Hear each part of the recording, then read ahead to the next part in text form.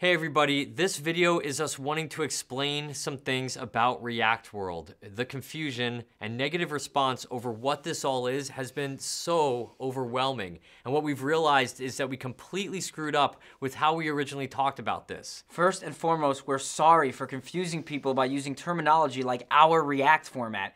We were never trying to say that every video where someone reacts to something else is something we would try to control. When we referenced licensing the React format, we only meant our specific series, not the overall genre of reaction videos. We do not own the genre. And we're creators at heart, and those who know us personally know how passionate we are about trying to help creators, and React World is meant to be an extension of that, with us simply providing resources and tools to anyone who wants to go down this path of creating one of our series with direct support from us. So there's no way to go into all of the questions that people have about this, but we're going to answer some of the biggest ones that we've seen. Okay, so first is what exactly constitutes any of your series formats? And the simple answer is watch any of our series that is part of the React World license, and that is the exact format. It's not one or two elements, it's all of the elements of the show, all used in the same style and way. We've been trying to find an analogy to explain this better, and we know that this isn't the best, but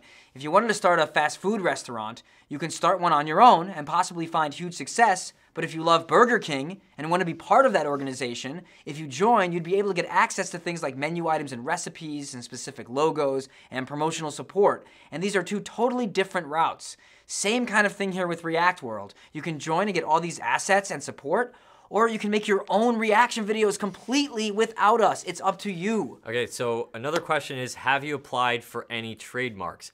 Yes. We have trademarks just like other companies that use trademarks to protect their properties. So for example, we have a YouTube channel, youtube.com/react. So we're trying to protect it and not run the risk of losing our channel name thanks to someone else getting the trademark. But just because we have or might get trademarks doesn't mean we're going to run around and start taking down videos. And the last thing we're going to talk about is if there has ever been a situation where we had to take down someone's video.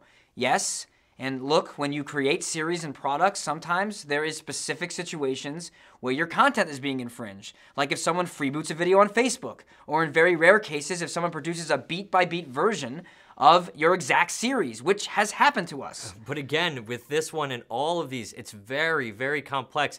And we also know that there's so many more questions that you guys have, and we want to do our best to answer as many of them as possible. So we've set up an email that we will be personally checking if you want more clarification. So please write us at askthefindbros@gmail.com. For our viewers who are not really part of this conversation and just here to watch our videos, thanks for sticking with us through this. And for everyone else, we want to continue the conversation, but either way, we just wanted to thank everyone for hearing us out.